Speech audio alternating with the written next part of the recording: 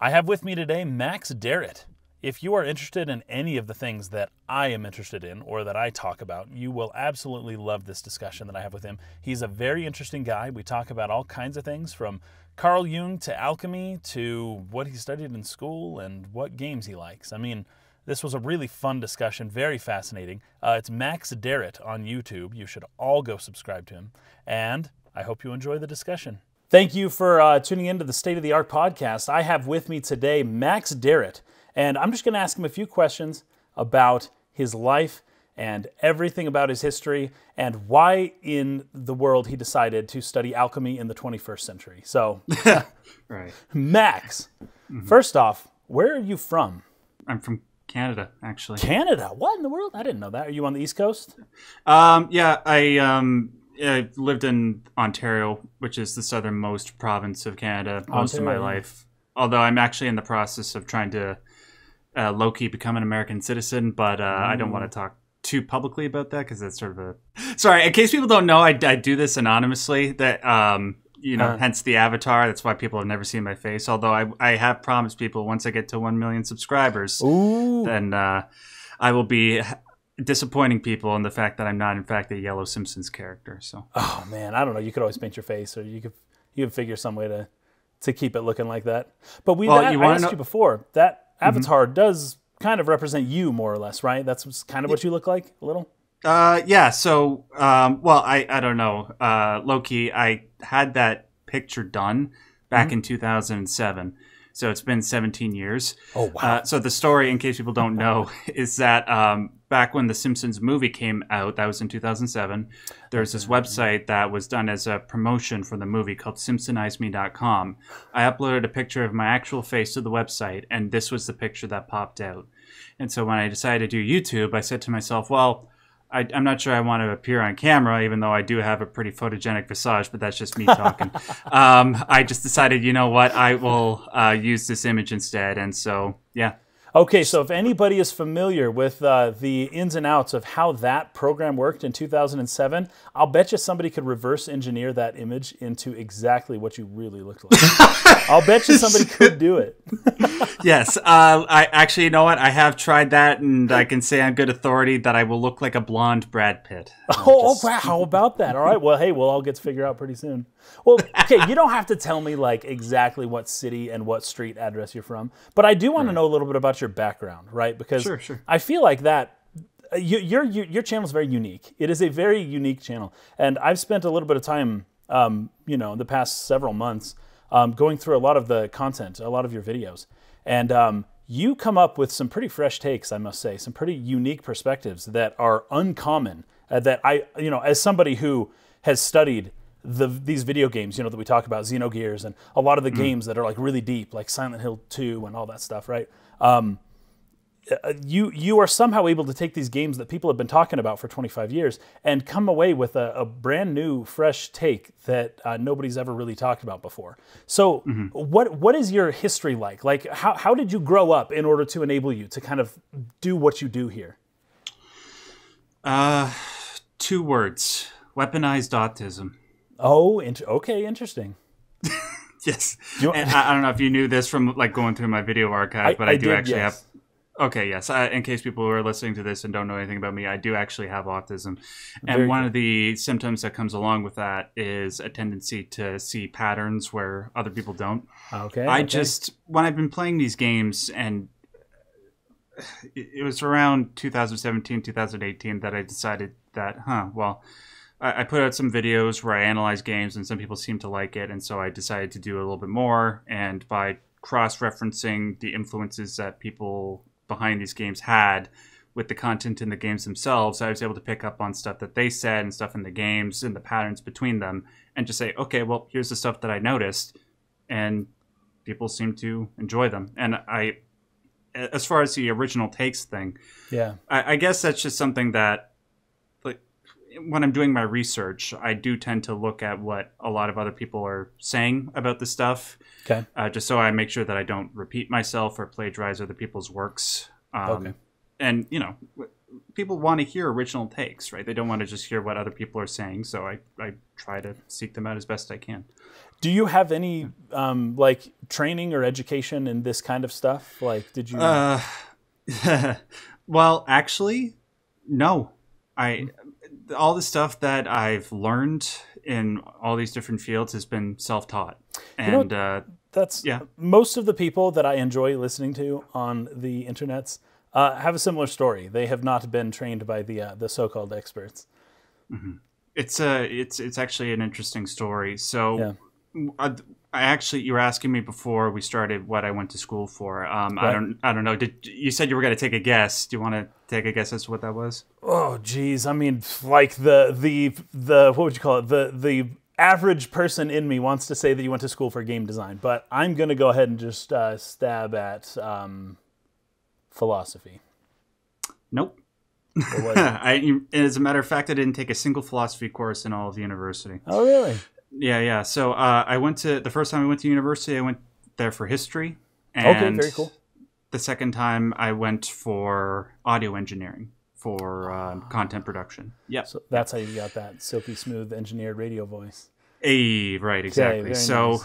Yeah, but I found like the reason why I went into all those things is just because when I was in school, I didn't really do anything based off of what I personally was interested in. I was just trying to go by what my parents and my teachers and my elders were saying would be best for my life in the long run. Would, just do the best that you can with the subjects that you have.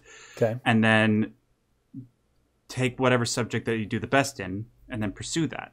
And in my case, that was history and creative endeavors.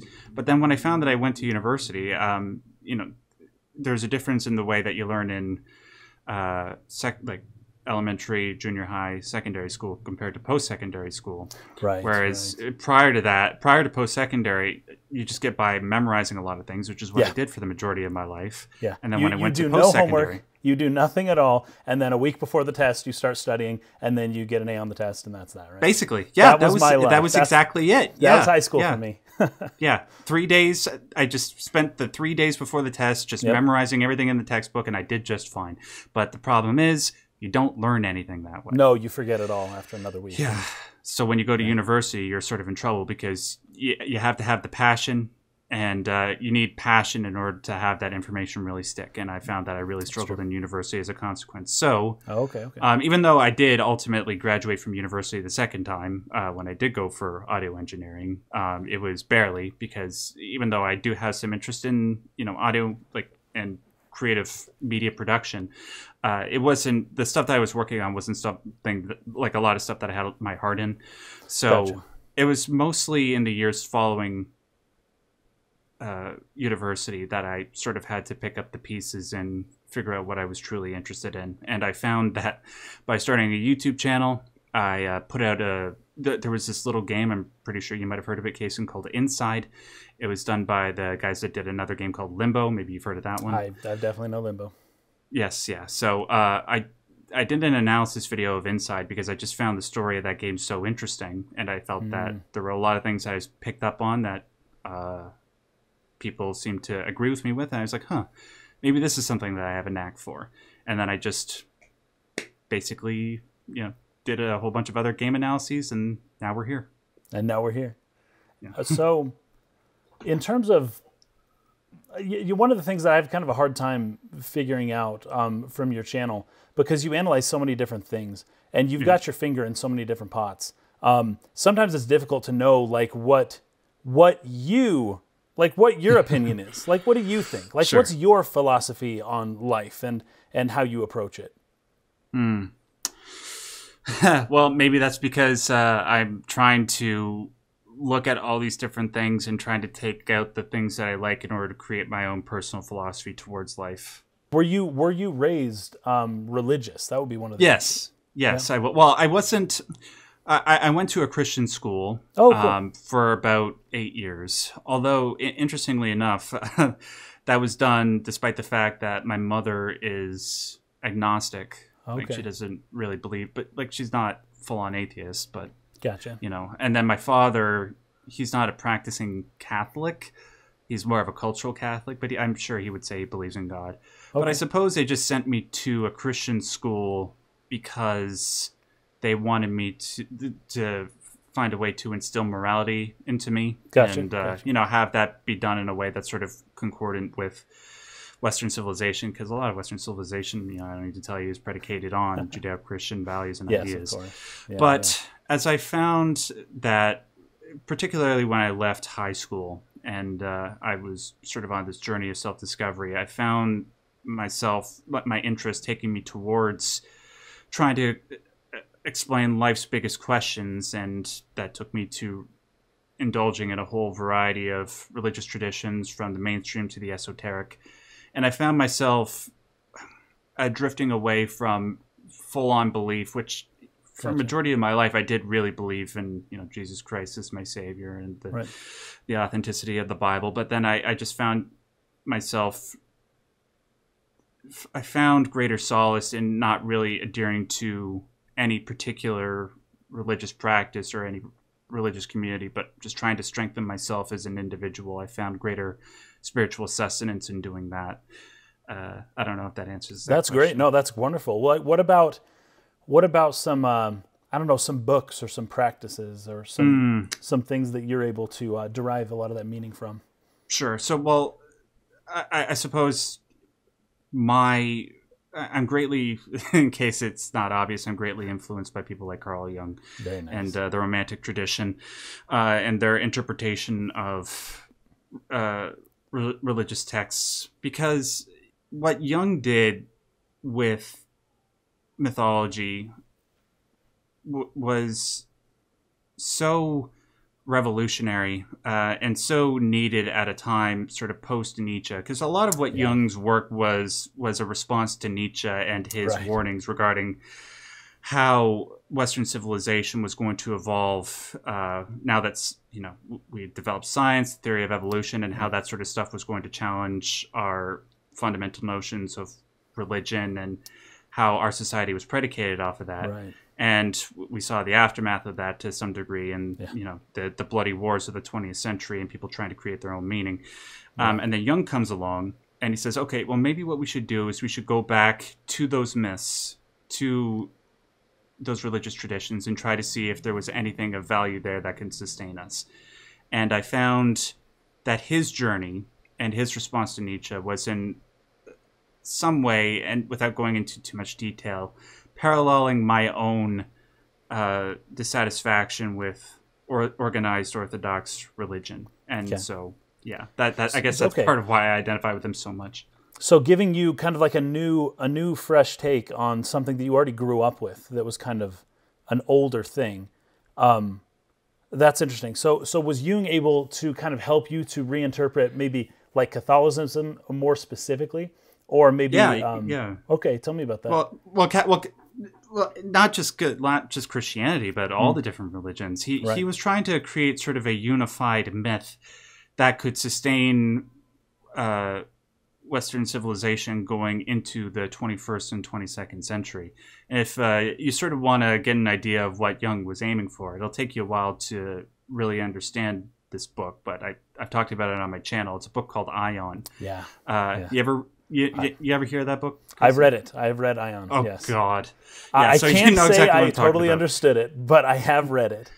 Yeah, but it's a mind bender, and I'm not even sure I get the entire thing myself. But well, I tell you what, when he brings up the constellations and Pisces and the new age and Aquarius and all of that, it weird. Really is mind blowing stuff. And he's saying, hey, maybe this is all coincidence, but look, it's written in your stars.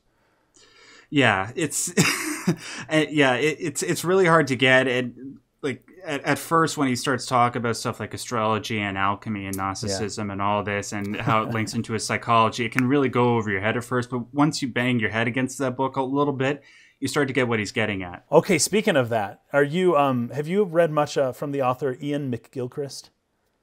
Not much, but like I'm obviously aware of who he is. Oh man. He's the best. When he talks about the unity of opposites, he's just speaking my language through and through. And he's another guy kind of in the same space of you know, the things that we are interested in. Of course, he's written books and taught at Cambridge and all that stuff. but his whole goal, it seems, is to try to bridge some of this gap, this divide between maybe the believers and maybe the more atheist or the more theistic types of people, and to bridge the world of science and the world of value. Yeah. Right, exactly. And we're not all that different. I was actually looking, this is just Wikipedia, but I was looking at the Wikipedia page a little while ago about the definition of the word secular.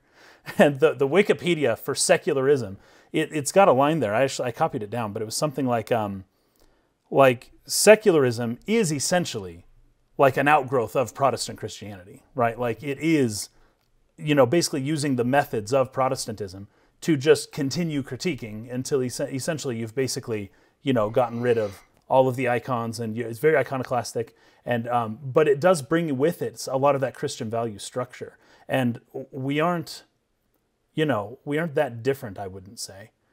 That the secular people and the more theistic people seem to come to similar conclusions via very different routes. Yeah, some say it's a product of God. Some say it's natural. Yeah. What do you say? Makes sense. Yeah. Yep. What do you say? If it's a product of God or not? Yeah. What are these? I don't know, man. How would you define God? That's a question. Gosh, I mean, oh, maybe that's too big of a question. It depends on what you mean by God, Kason. The cause for which the effect is the known universe.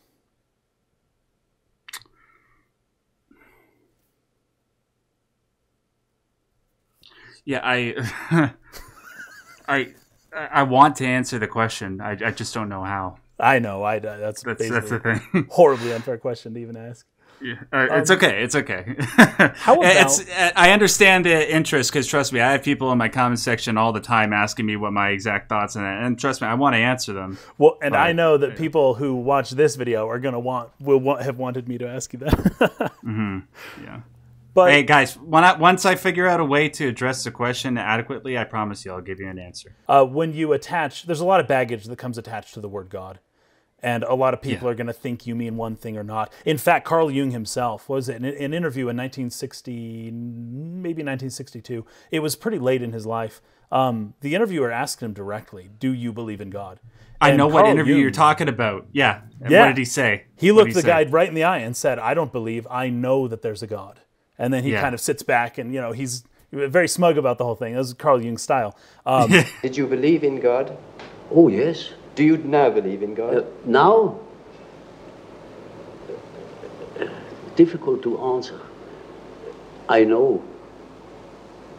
I don't need to believe. I know.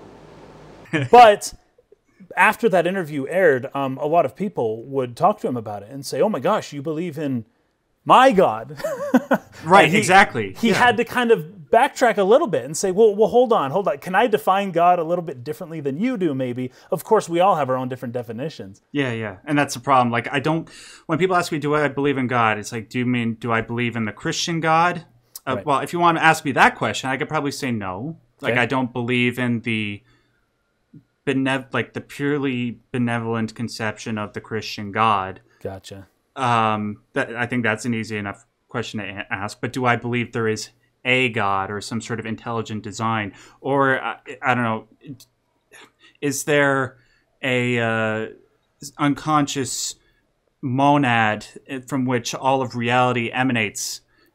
We could discuss all those different things, but the honest answer is I don't know. And I think it would be better if we just hash out the merits of all these different arguments instead of me just coming down on one side and creating a lot of controversy like Jung did. And that is the honest answer, is that you don't know. And I think that if we're all being honest with ourselves, that's probably, we would come to some degree around that same place, that we don't really know, right? Even if you can define God as, like I did earlier, as the cause for which the effect is the known universe. Like, okay, if we're going to take causality seriously, there had to be a cause for the Big Bang, otherwise causality ends and it doesn't make sense. Right. Or maybe it's something like, I was about to, Are we getting too controversial?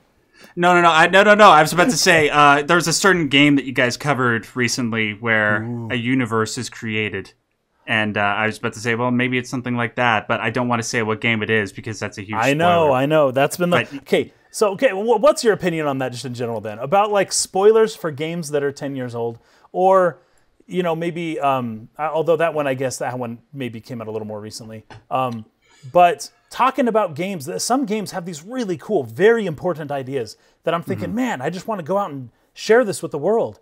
But then I can't really talk about it because nobody's played the game. Right. So what you're asking me is whether or not we should tell people that Darth Vader is Luke's father. Oh, no, don't do it. Too soon. Right. See, I've learned is even 1977, it's too soon to talk about it in 2024. Really? People have given you crap for that one. No, I'm being a little bit of what I'm exaggerating there, but there's certain media that is like 100 years old. That is like, oh, don't spoil the ending. And like, when can we talk about this stuff? Like, when can we actually talk about this stuff?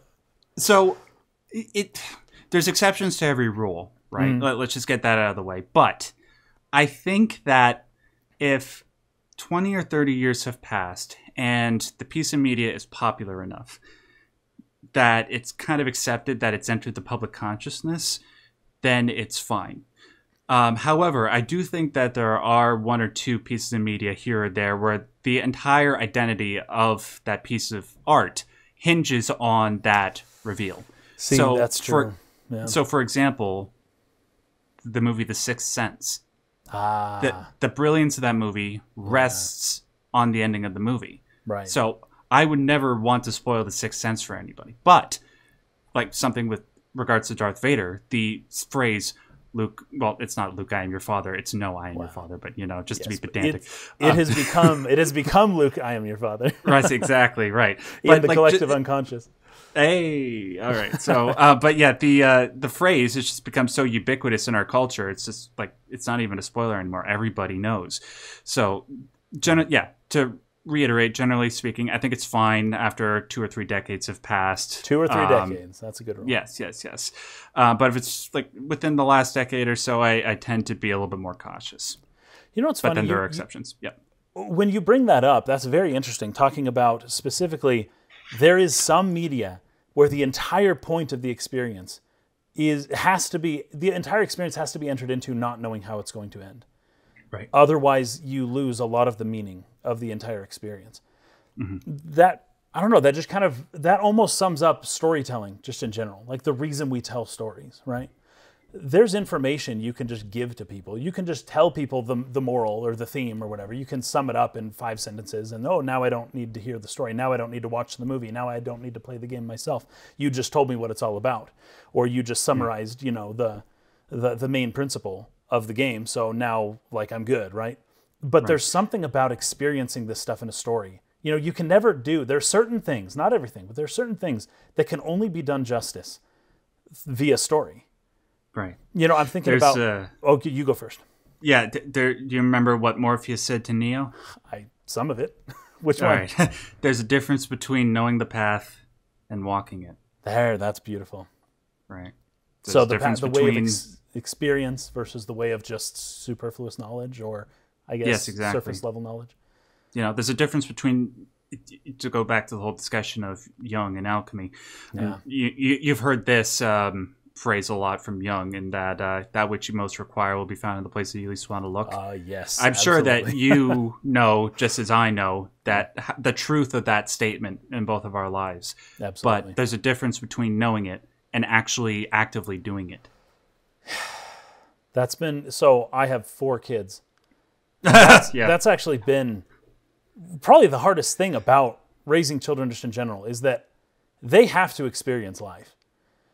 My job as a parent is sometimes I interpret it as like I sometimes end up keeping them from experiencing life. And totally unintentional. I'm not trying to do this. Or maybe they need to go through hard times, but I'm not going to be the one to put them into these hard situations, right? Then they'll just resent me. That's not okay. But they need to go through it. What do I do? Like it's probably the most challenging thing about being a parent. knowing that these kids have to experience this stuff. I can tell them till I'm blue in the face. It doesn't matter. One of my sons, the way he learns, he has to put his hand on the stove. Yeah. He can't just listen to a rule and then just go do it. He has to disobey. He has to. And then he learns by experience. And you know what? It may be a trouble for him right now, but that may serve him well in the future. That's the kind of thing. He's the kind of person who, he would be a sensate, I guess you could say. Right. Yes. Good call. So another thing that I was thinking about too, somebody told me this a while ago, but if you're trying to describe a person to somebody, you would first maybe say their name or like what they look like, right? But if you're explaining this, like if I'm telling you about Mike or something and you never met him before, like you're not going to have any idea about Mike, right? And I'm going to have to, then he's this old, and this is some of like personal details and whatever. Here's where he works and all that stuff. At some point, you're just going to be like, okay, you can tell me all of that stuff. I have no idea who Mike is, right? Mm-hmm. And then the last thing I would resort to before saying, you just have to meet him, right? The last thing I would resort to is I would tell a story about him. I'd say, well, he's the kind of guy who, for example, once upon a time back 20 years ago when such and such happened, he made this decision. And that would give you a clue better than anything else that I've said up to this point. That would give you a better clue as to who Mike is than all of the other stuff that I was, his eye color, any of the other stuff that I was telling you, right? And telling a story about him. But I wouldn't have been able to sum up that story just using a few sentences. You have to hear the story. But even that isn't completely adequate. At some point, I'm going to say, you just have to meet him, I guess. Like, there's no substitute for experience. Yeah, I generally agree. Although, there are certain things that you can do to sort of weed out the bad apples. I found this funny meme on Twitter a couple days ago, where it's the basic premise of the meme was to try and find out if the person that you're about to hang out with is a good person or not. And it's a joke related to Final Fantasy. And the person asks the other person in this meme, "How do you pronounce the protagonist of Final Fantasy X?" Oh, and no. You're a bad person. Right, And if you say Titus, or like, okay, I'm gone. Have a good day, or something to that effect. Yeah. Well, I played the game in Japanese when I played it first. And far as I knew, it's Tidas. Like, that was how I would always have said Titus. Right, but that's the Japanese, man. I know. If you read the word, if I just read the word without any foreknowledge, it's Titus. It's obviously Titus. And the word tide, I mean, it all comes together, But if I hadn't played in Japanese first, I'd be right there with you. So even during the podcast, Mike would be saying Titus, and I'd be saying Titus. That's funny about that name. I haven't listened to that one yet, though. I gotta get around to that. I just finished it's a fun one. I'm just about to finish your Xenosaga series. Oh, very nice. It's good. Yeah, We're gonna start that up soon too with the sequel. Soon. Hey, nice. Yeah. So I'm joking, by the way, about the Titus thing. Although, if you do say that Cloud should have ended up with Aerith, then you and I are gonna have words. There you go. that's what would you call it? That's like a death fighting sentence, words. Right? Yeah. Go ahead. So one of the big things I wanted to ask you, just in general, is how in the world you got into alchemy, why you got into alchemy, why you got so into alchemy, what use you could possibly find in an ancient system like alchemy, and really just the whole history as to your relationship with alchemy and how you got into it. Well, going back to what you were saying before about trying to reconcile the world of science with the world of value, right? It seems to me that that's what the alchemists were trying to do. Yeah. Now, whether or not there's any utility to that, who knows? I just sort of investigate the subject with the curiosity that maybe it might lead somewhere, and that the alchemists were onto something. I mean, even if people say like they have a lot of skepticism about that, fair enough, I get it. But to that thing that I just said before, that thing that Carl Jung said about finding the thing that you really need in the place that you least want to look, that's an alchemical dictum. Oh, very nice. Yeah, that's I don't know right. Go to the center of the earth, and there you will find the stone. Something like that, right? So the actual alchemical phrase in Latin is instructionis invenitur. And directly translated, it means in filth it will be found. Oh, there you go. Okay, I was thinking of a different one. The lapis. Okay, that's Right, crazy. right. Okay, in filth it will be found. Right. So Wow. that's a piece of philosophy that comes from alchemy. And I find, like, so often in my life, I found that to be the absolute truth. I think so. So I think so. it's the attempt to try and see if there is an inherent link between the world of science and the world of value in the same way that there is a link between mind and matter. Right. Okay, there you Right. go. Yeah. The alchemists were particularly interested in the concept of void and the way it was used to create the cosmos as well as their concoctions. As you know, at least in regards to the preparation of the Philosopher's Stone, what you need to do, the first ingredient that you need is a piece of the void, what they would call the prima materia, the Right. first matter of the alchemists. And then from that pure piece of void, you create the perfect piece of matter in the Philosopher's Stone. One way that the Romantics and people like Jung were trying to combine the world of science and value through this process of alchemy is trying to link the conception of void with that of the human mind. Okay. Right? So what is mind and what is the void? It's this place from where all of it's within it is the entire potential of existence as well as all the entire potential of what the mind can conjure up. Okay. So that's the world, that's the exterior world of objective material reality trying to mirror the internal subjective world. Right. Yeah. Now, that was an insight of the alchemist and that was an insight of Jung. Is that true? Maybe, maybe not. Now, if you're on the side of, well, okay, let's pursue this idea further, what other parallels are there between our internal world and the external world? That's what I think the alchemists were trying to do. That's why they use so much, like using things like the metals in order to symbolize internal processes. Like, I don't know, maybe we can... Oh, okay, here's a good example. So going back to Xenosaga, the whole process of nigredo, albedo, and rubedo. Yeah. Right? Nigredo corresponds to that internal void, the internal blackness of the mind, and the exterior void, right? Yeah. That's the first state. And then in order to get to the third stage, albedo, you have to go to the second stage first, which is albedo, right? And albedo is the dawning of consciousness. That's the whiting. That's, white represents consciousness, white represents order. And then that crystallizes into this, into the red Philosopher's Stone. Now, obviously, that's not an actual physical process. But the alchemists, what they were trying to do is try to expand upon that process to see if there is some way that they create a process that was congruent between what was happening within and what was happening without, from reality and the mind, the soul, or whatever you want to call it. Now, is any of that valid? Maybe, maybe not. I think it's pretty safe to say that a lot of the stuff that they were up to back in the day was probably not true, and science completely obliterated it, and rightly so.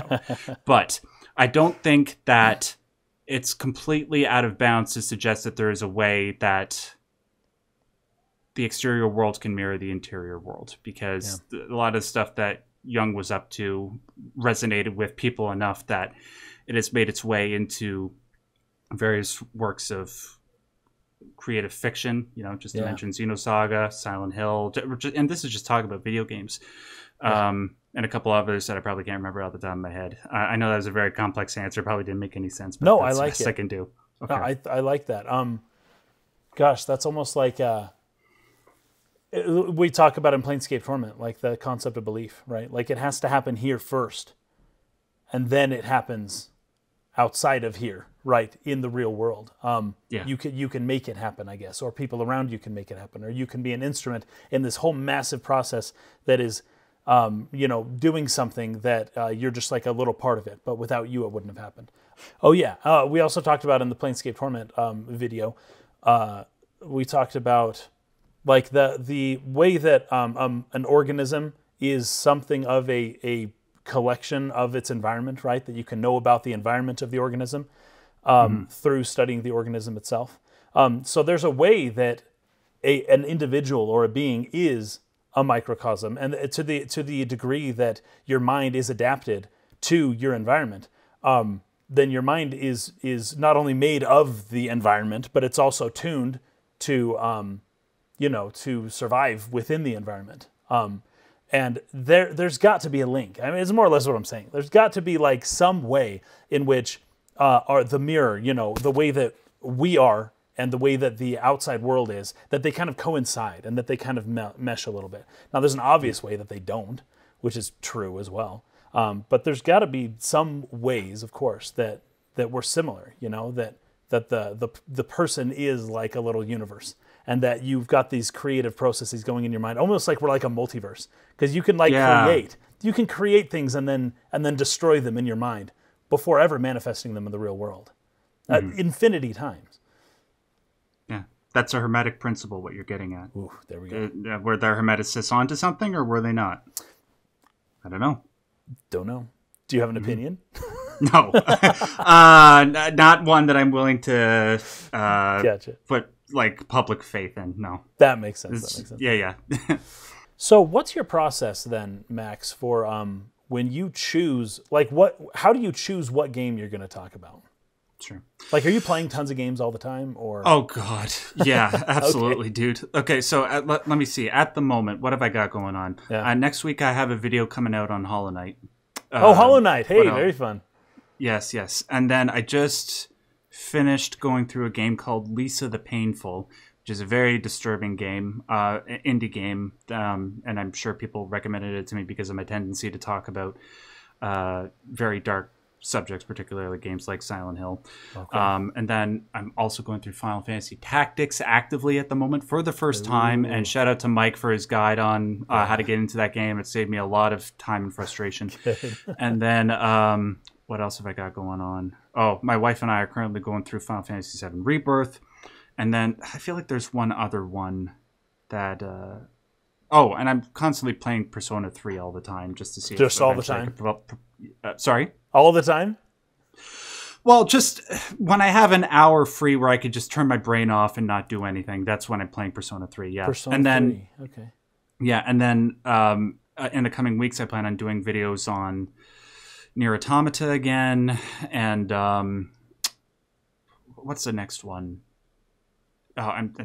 Well, actually, you know what? I don't want to say anymore, just because I want to keep it a surprise. But yeah, needless to say, I am constantly trying to play games all the time. Yeah. And the games that I play are ones that are often recommended to me by my audience. So they're a constant source of reliable information. People are like, well, Max, if you love Silent Hill, or if you love Metal Gear, or if you love Nier, then you absolutely have to play such and such a game. And without fail, people have constantly recommended me the best games to do videos on, and I have a list of recommended games that people have recommended to me. It's like 200 games long, and then I look at the list, and then I try to determine, okay, how long is this going to take me? And then I go to this website called howlongtobeat.com to see how long. Many times. Yeah. Yes, to figure out how long this game will take me, and if I could fit it in alongside maybe where I'm playing another longer game. So I could do a long game and a short game at the same time. And then, just try to pick and choose that way. And then, it's worked out for me for the last little while. It can be a little bit overstimulating. I said before that I have autism, and it can drain me from time to time. But, it's rewarding, and people love it. And, at the end of the day, I get to talk about games, and I love it. That's so fun. Persona 3, by the way, isn't that getting remade or something like that? It got remade, man. It's out. Already happened? Holy cow. Yeah, that was this year, though, back right? in February. Yes, sir. Oh, man. See, I have not played 3. I played 4 and 5, but I have not played 3. Yeah, same. I could say, even though it's not as, 5 is, a top 20 game for me. Oh, yeah. It's not as good as 5, but it's pretty damn good, and I've already put, 60 hours into it. So. Oh, holy cow. The new one? Yeah, the new one.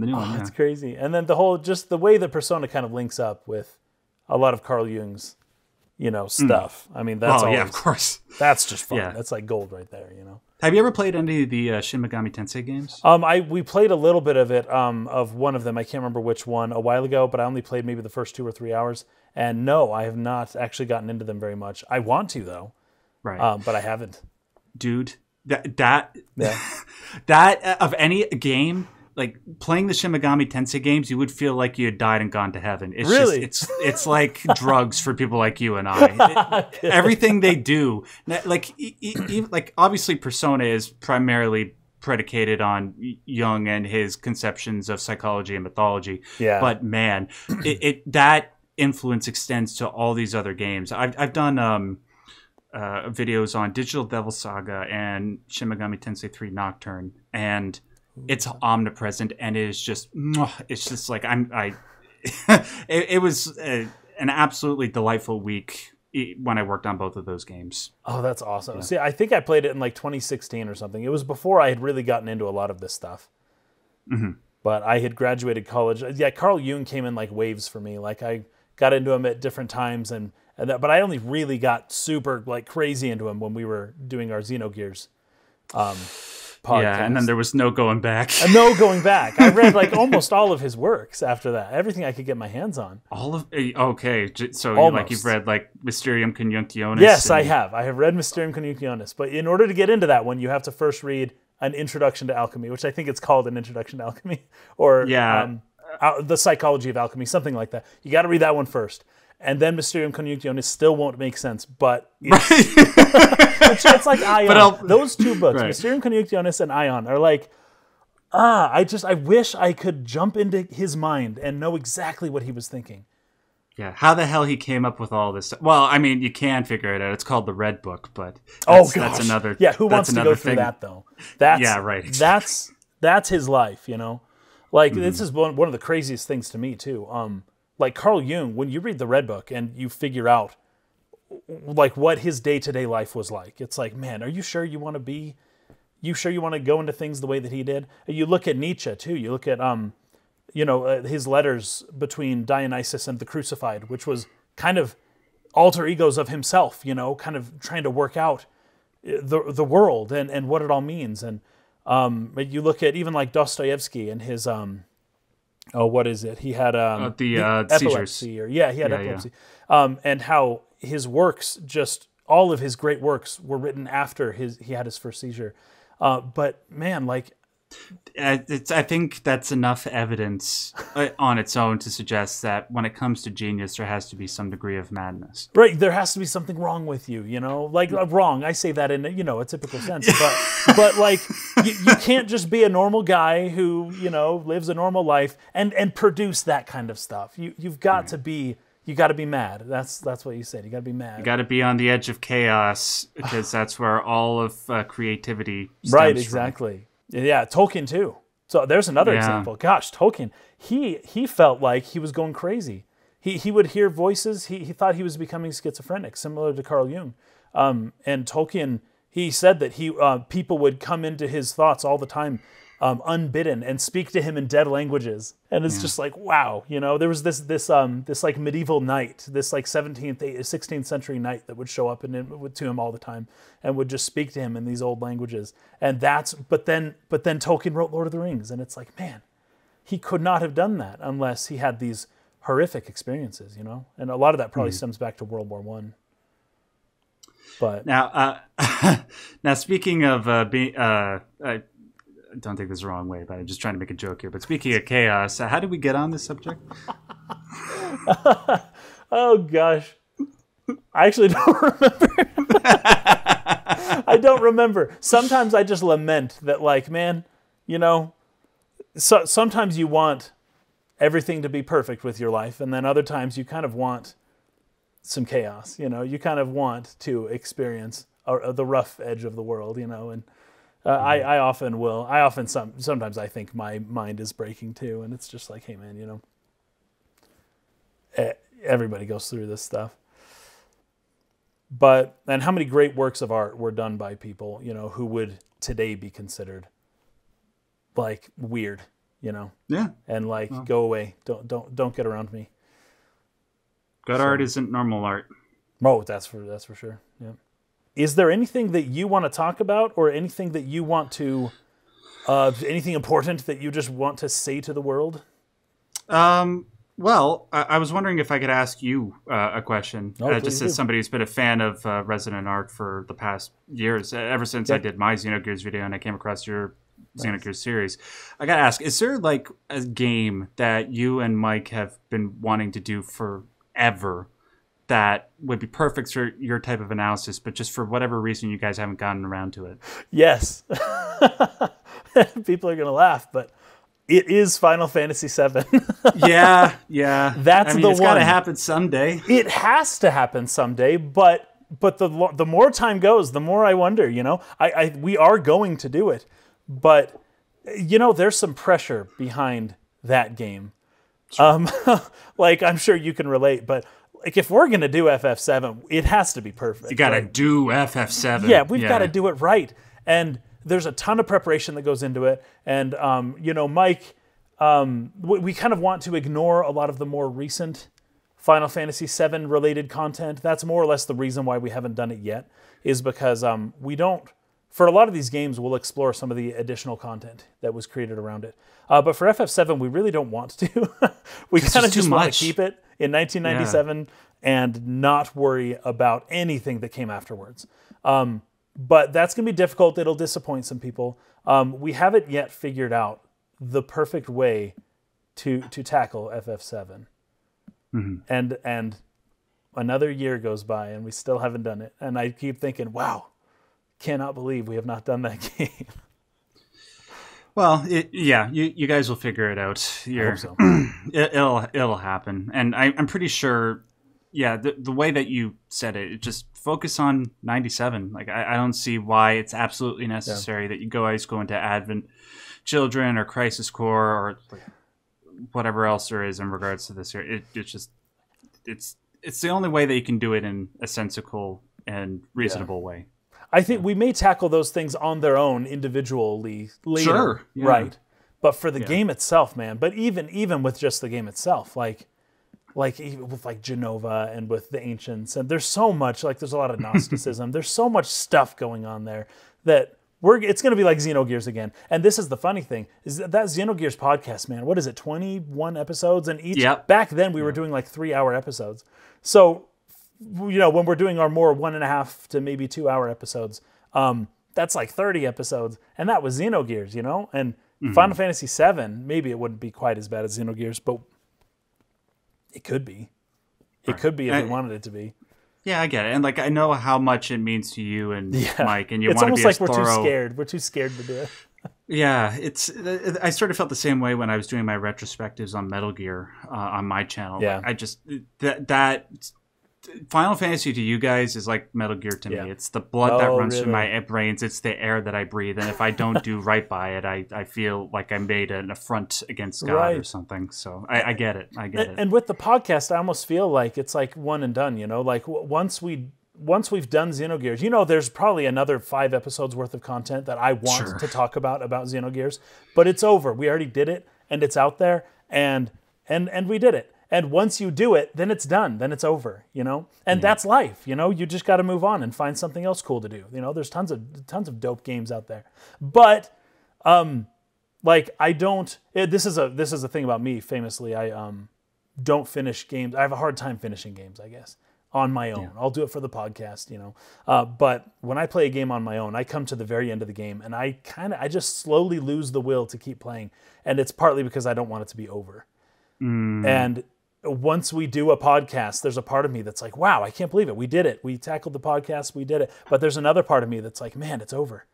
That's so sad. Yeah. Like I almost wish we could just do Xenogears for 3 years straight and just never stop talking about Xenogears. I know. It's like for me, I wish I could do videos on Metal Gear all the time, but there's only so much that you can do. That's the way, that's the sacrifice that you make when you do this for YouTube. Right. You know, like I can't play Silent Hill all the time. I can't play Persona all the time. And then once you're done talking about it, like what's the likelihood that you're going to be able to go back to it and really enjoy it? And yeah, it's just the way it works. But you mentioned Persona 3, but are there games that are you the kind of person that can get a high level of enjoyment over replaying the same material over and over?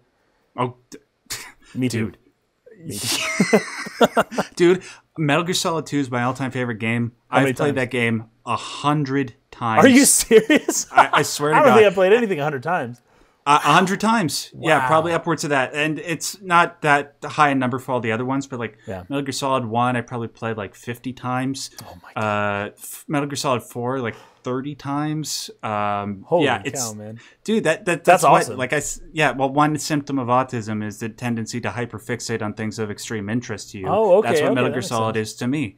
So, and Metal Gear Solid 2, I could pick up that game any day and still extract as much enjoyment out of it as I did when I played it for the first time when I was 10. See, that was my other question. Do you still get that? And that's wild. That's more or less Lord of the Rings for me. I read the books again this year, and I'm just shocked at how much material, new material that I never noticed before is in there. Because like people always say, oh, I can always notice something new. And I'm like, yeah, but I'm noticing like 1,000 things new. And I've read this book 20 times, you know? It's just, it's unbelievable. It depends on the property. You know, some properties I think are deeper than others, but for Metal Gear at least, absolutely. But, and that's Metal Gear 2 you're talking about? Oh, Metal Gear Solid 2, yeah, absolutely. Because we'll be playing that this year.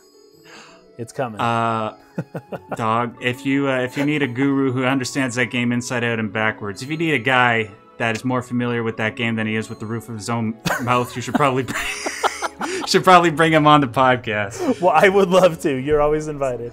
Sweet, thanks, brother. All right, well, thank you, Max. I really appreciate you coming on. I hope this was fun, and I can't wait to get back into Planescape Torment with you. Yeah, me too, man. Thanks so much for having me. All right, see you, Max.